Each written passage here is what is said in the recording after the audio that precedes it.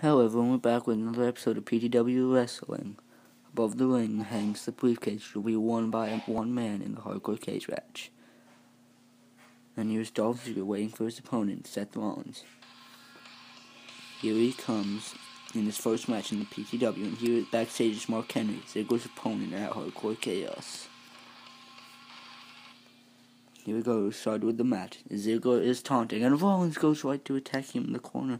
Goes for the headlock, Ziggler trying to fight out of it, and now Ziggler with a DDT to Rollins. Ziggler looking at him. What's he gonna do next? We see the crowd here as Ziggler. What's he gonna do now? He's going for those elbow drops. And now he's going for the big one, and he hits it to cover 1, 2, and Seth Rollins kicks out. Ziggler wondering what he has to do next to win this match. Now Ziggler going for the zigzag, Rollins throws him off, and now Rollins goes for a knee from the top. Ziggler reverses it in the British cover. 1, 2, 3. Ziggler got him. Dolph Ziggler has beaten Seth Rollins in this match. A big win for Ziggler as Henry looks on from backstage.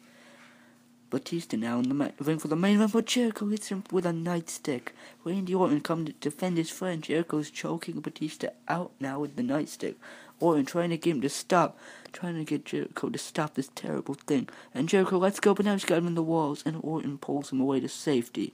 Jericho trying to bring Randy Orton to his breaking point. Will he succeed at that task before their big match for the title at